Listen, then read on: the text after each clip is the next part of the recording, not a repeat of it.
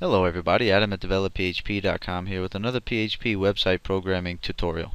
In this one I'm going to knock out two birds with one stone by teaching you about associative arrays, and in doing that we'll learn how to access the user agent variable for any machine that's accessing our web pages. And just so you have a really good idea of what we're about to learn how to program, here's what the finished product will give you. At Web Intersect I allow people to post. We call them blabs, anything they want. When they do post, you can see here I'm gathering the user's operating system. So you can see John is using Windows XP and he's using browser of Google Chrome. This guy's using Windows 7. On Internet Explorer, I whipped out my little smartphone, and then right before I made that comment on my smartphone, I made a comment from Google Chrome using my Windows 7 machine. So I also noticed that Facebook sometimes will gather, if you're coming from a smartphone, they'll gather that information and then they'll list it that you posted from Samsung Mobile or iPhone Mobile or whatever. Alright, so back at Develop PHP, we're going to go into the Learning PHP section right here in the top, near the top, the Variables section, Global Variables. You'll see we have some global variables down at the bottom there. The one we want is the user agent. Actually, I'll just grab all that code and remove what I don't need. I'm going to fire up my favorite HTML text editor. Make sure I save this file as a PHP file. Save as get user browser and OS. Make sure it's .php, remember. If you don't have it saved as a .php file, it won't process the PHP within it. Now let's put that code in. Let me zoom out a bit. That's everything I just grabbed from Develop PHP. I'm going to remove everything I don't need because I want just the user agent there.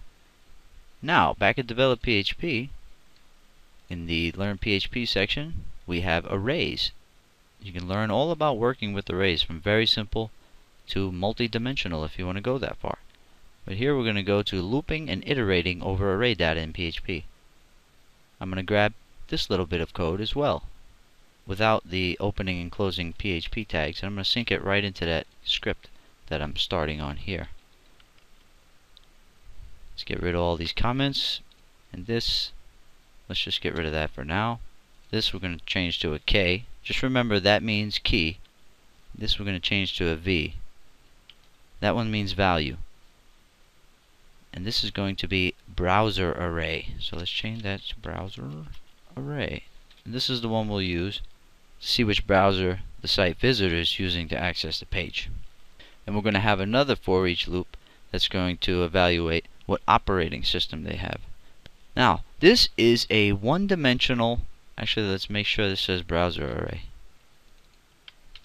Okay, that's our browser array, and let's remove all of the items from it. Now, before I remove those items, take a look at them. There's just items in there delimited by comma, or separated by commas. So you got 1, 2, 3, 4, 5 items in this array. This is a one-dimensional simple array, as simple as it gets in PHP. So this is a very basic one-dimensional array. Now we need an associative array, because in one-dimensional arrays like this, you can't have distinct keys that you want to set a distinct label for a key. This one's always going to be 0. This one's always going to be 1, 2, 3, and 4. All arrays automatically by default will start with an index of 0. So the keys for this would be 0 equals milk, 1 equals cheese, 2 equals eggs, 3 equals cereal, 4 equals jelly. So you have key and value pairs. With an associative array, I can say M82 equals milk, CH456789 equals cheese, EG452 equals eggs. So I can give it like store brand codes if I wanted to use as the key. I'm going to show you that right now. I'll stop talking about it and let me demonstrate it. Let's remove those. Let's bring that down a couple of lines, the parentheses. Within the parentheses here is where we're going to put each item within our associative array. So the first one is going to be, let's make Windows Mobile. So in between single quotes, I'm going to type in Windows Mobile. Now I'm going to type in an equal sign and a greater than sign. On the other side, another set of single quotes and a comma. Between these single quotes, I'm going to put IE mobile, which is in the user agent string. So basically, this user agent string, let's change this to say agent so it makes more sense. There. Agent string is going to be a big string of code that's really not human readable, and it might have, if somebody's using a Windows mobile device, it'll say IE mobile in that string. But we don't want it to say IE mobile when we output it. We want it to say Windows mobile. So that's why we're using this associative array. That way we can find values within that user agent string and then use a different label that we really want to represent that value. Now all we have to do is stick some more in here for Android, iPhone, and all the others.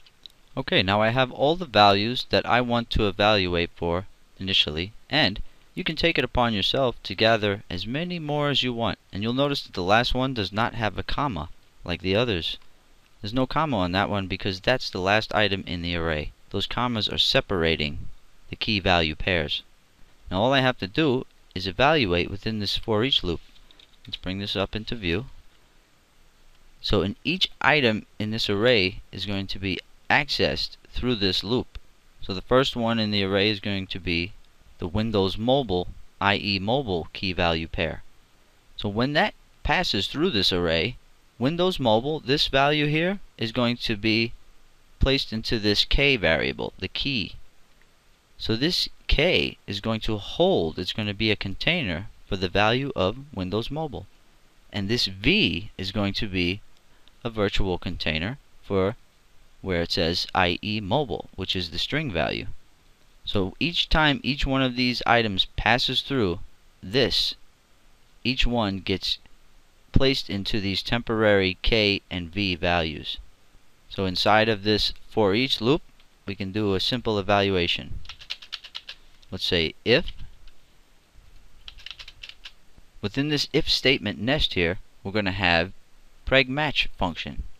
And what Preg match function does is it checks to see if the substring that you're looking for happens to be in the string that we're evaluating. Alright, so let's pop that in place. And let me explain it to you here. What we're saying is if there's a match for this value that's coming through the loop and the agent string, which is the agent global variable that we assigned here to this variable named agent. So basically, if IE mobile in the first pass of the loop, if IE mobile is seen in that agent string, then we know that this person is using Windows Mobile. So at that point, we break.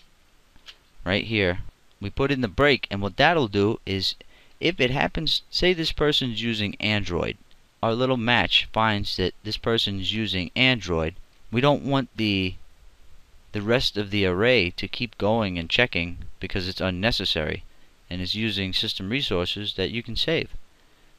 So once it gets to this value and that's found, or if it's Firefox, it gets to that value and it's found, you break this for each loop from running any further. So it'll stop right there, and this K will be assigned a value of that item found. So K and V wind up being the items that are found in the match. Then we say else, if it's not found at all, K is going to be browser unknown because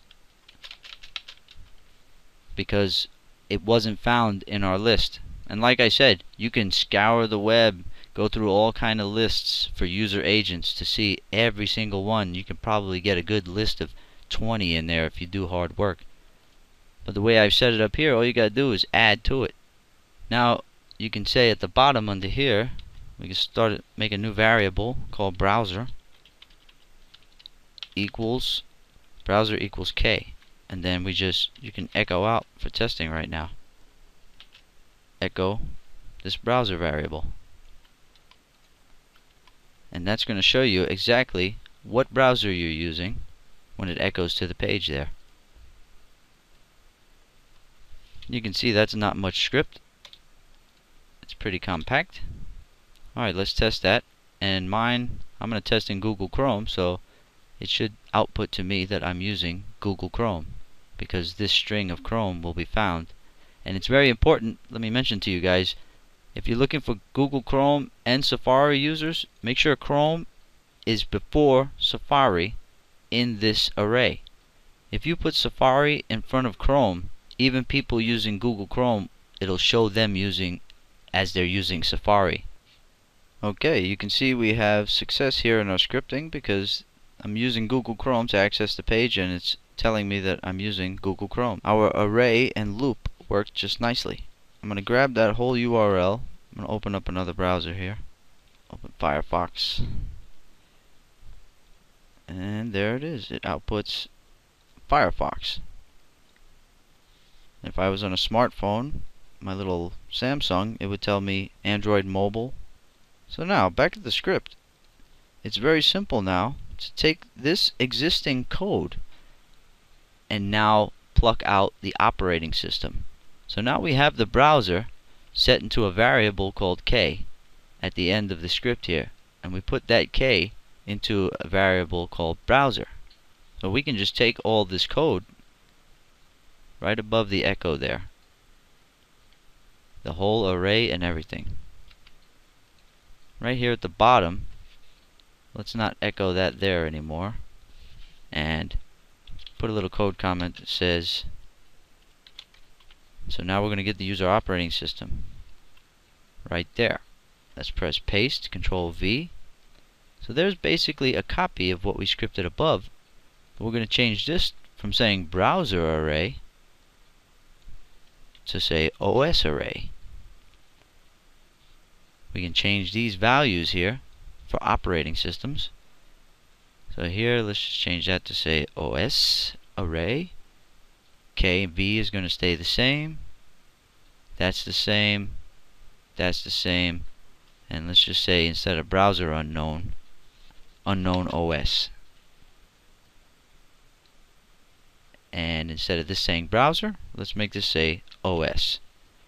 So at the end of the script, we'll have a variable ready here for the browser that we can use, display, store, whatever. And at the end of this little set of code that runs, we'll have a variable called OS. So you can actually put those together. At web intersect, I combine those two variables with a colon between them, and I sync it into one database field. Or you can choose to keep yours in two different database fields, one for browser, one for OS. So now all I have to do is change these values. And there they are. So those are the values for the OS array. And what I did was I just found the ones that I thought would be the most popular, put them in the list. Like I said, with the browsers, just like the browsers, there's more that you can put in here, research and find all of them and get them in there. But these are the most popular ones, and I think if somebody's not using this, anything in this list, it'd be an oddity. Very rare situation. Most people are using things within this list that I have here. So basically what happens if in their user agent string, if we see Win98 or the word Windows space 98, we know that they're using Windows 98. If we find Windows 2000 or Windows NT 5.0, we know they're using Windows 2000, and so on and so forth. And you can see here that you can put in multiple values for the value section of this array. That way, if either one of these are found, if it finds Windows XP in the list or if it finds Windows NT 5.1, we know that it's Windows XP, so we put it there. And like all these Windows versions might be seen in the string, if any one of those are seen in the string, we know they're using Windows NT 4.0. So basically that's how it works. You already understand this if condition with Preg match and everything that's going on there. So now we can output OS and browser together. And I never did show you the agent, so let's pop in this code here at the end. We're going to echo out agent, which is the raw line that we gathered at the very beginning to do all these evaluations with. So what will output to the page is this static line saying whatever we want there, PHP tutorial. Then the next line will show the actual user agent for whoever's accessing your page. Then the next line, here's your two little variables. You got OS and you got browser. You can do anything you want with those variables. At line 47, right when you gather that OS variable up, you can do anything you want with those. Put them in a database, display them, just leave them in variable form to display them down in the HTML section of your page if you have that. And basically that's how it's done. So that shows you how to use associative arrays and using a little bit of control flow logic to grab the match, so we can check to see if something is in a string or not using Preg match.